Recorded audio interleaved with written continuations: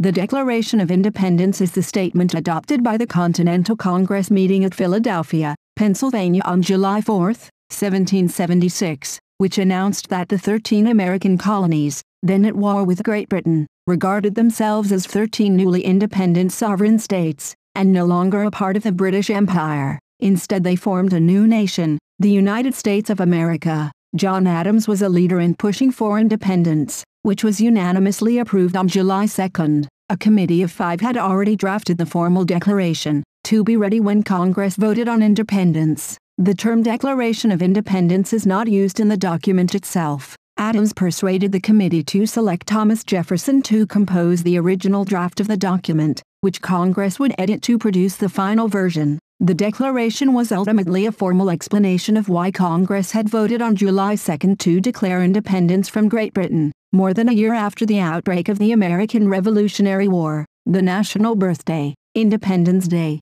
is celebrated on July 4, although Adams wanted July 2. After ratifying the text on July 4, Congress issued a Declaration of Independence in several forms. It was initially published as the printed Dunlap broadside that was widely distributed and read to the public. The source copy used for this printing has been lost, and may have been a copy in Thomas Jefferson's hand. Jefferson's original draft, complete with changes made by John Adams and Benjamin Franklin, and Jefferson's notes of changes made by Congress, are preserved at the Library of Congress. The best-known version of the Declaration, a signed copy that is popularly regarded as the official document, is displayed at the National Archives in Washington, D.C. This engrossed copy was ordered by Congress on July 19, and signed primarily on August 2. The sources and interpretation of the Declaration have been the subject of much scholarly inquiry. The Declaration justified the independence of the United States by listing colonial grievances against King George III, and by asserting certain natural and legal rights,